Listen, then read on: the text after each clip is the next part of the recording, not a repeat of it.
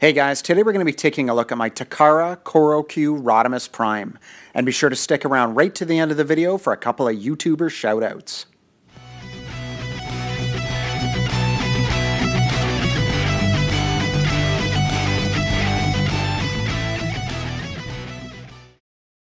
Hey folks, M here from Transformers and Video Games, and welcome back to the channel.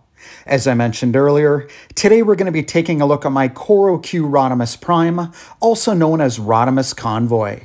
But before we get into the review, I just wanted to thank everyone for helping me reach 4,000 YouTube subscribers.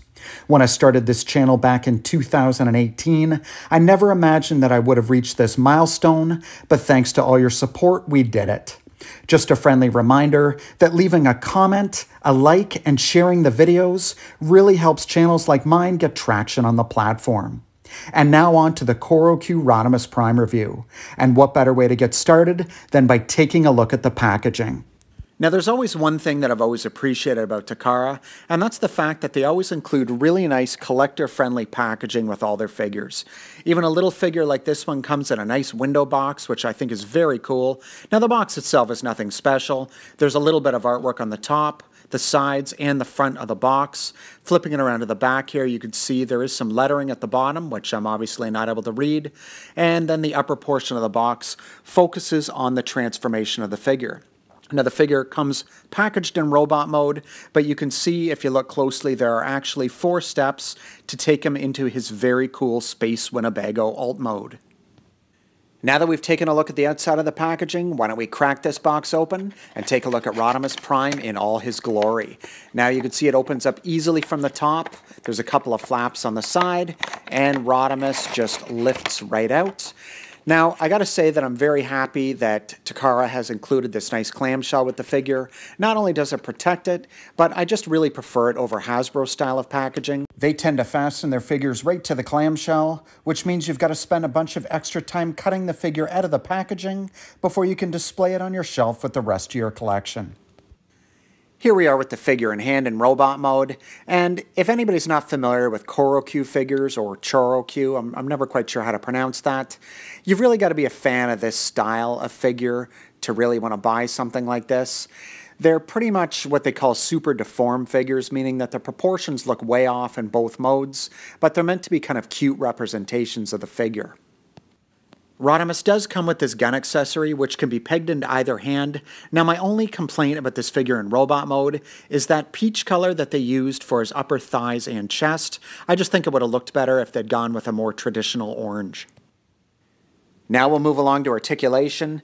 Don't expect to be blown away here because this figure has about as much articulation as your average G1 figure, maybe even a little less. You'll see that both arms will rotate at the shoulder nearly a full 360 degrees, but there is a peg at the back there that does limit the arm from making a full rotation. Now that we've got that out of the way, let's move along to transformation. Now, the first thing I'm going to do here is unpeg the gun from his hand, just so that it doesn't get in the way. Then you're going to push the chest section up until it clicks in place, forming the front end of the vehicle. Take the arms and rotate them forward. Do that on both sides.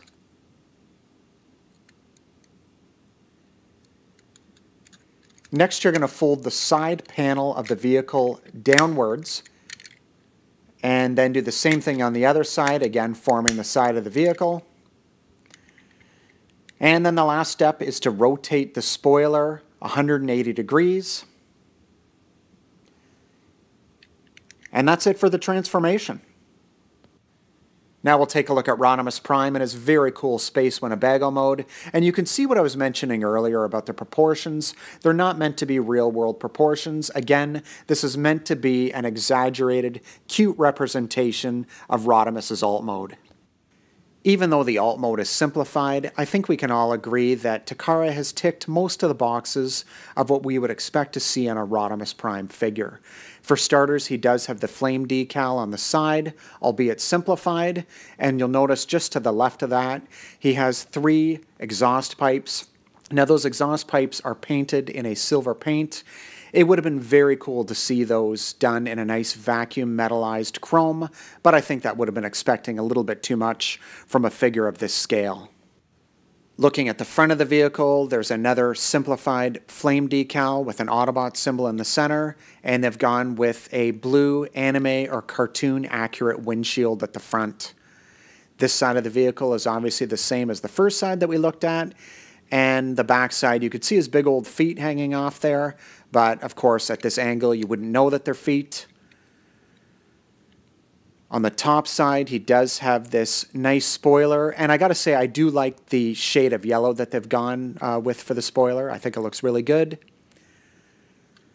Now looking at the underside of the vehicle, you can see that it is hollow just due to transformation, so no big deal there. Now you can very clearly see the upper thighs and lower portion of his legs or feet, but you know, for the most part, I think they've done a good job at concealing the fact that it transforms into a robot. I mean, there's no visible head syndrome, which I think would be expected on a figure this size. Even though the figure's small, I'm happy to say that they have included rubber tires and chrome rims. Now, those are little details that we don't even get out of most Masterpiece figures nowadays, so it was very cool that they included that with this figure. Now, for anybody who wants to know what you're supposed to do with the gun when you've got it in vehicle mode, I'm going to show you right now. The gun will very easily peg into the center of the spoiler at the top of the vehicle to sort of give him this attack mode, I guess. I'm not going to say it looks fantastic, but again, it does give you some kind of storage for the gun, which is always nice. Another fun thing about this figure is this simple pullback and go motor mechanism that they've included.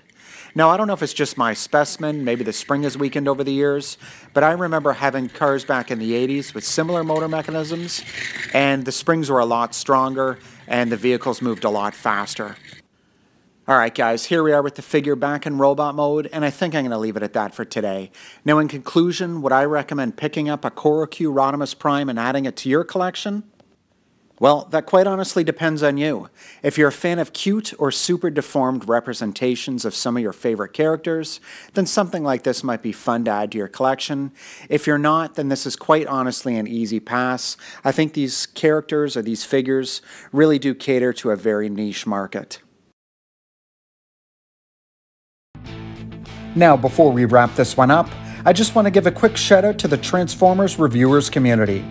At the moment, this is a group of 21 Transformers-related YouTube channels that consists of the following: Adamantium Matrix, Bert the Stormtrooper Reviews, Crimson Raptors, Inu Tabby, Dennis Moulton aka Gotbot, HNE Games, Casual Toy Collector, Kato's Collection, Larkin's Lair, Input's Toy Reviews and Stop Motion, Ninja Bill Reviews, Patria Prime Reviews, Rodimus Primal, Sardo Noomspa 82, Soundwave 8084, TF Collector, TF Fanpage 101, TF Fangeek, The Lazy Eyebrow, Trans Aaron 38, and Transformers and Video Games.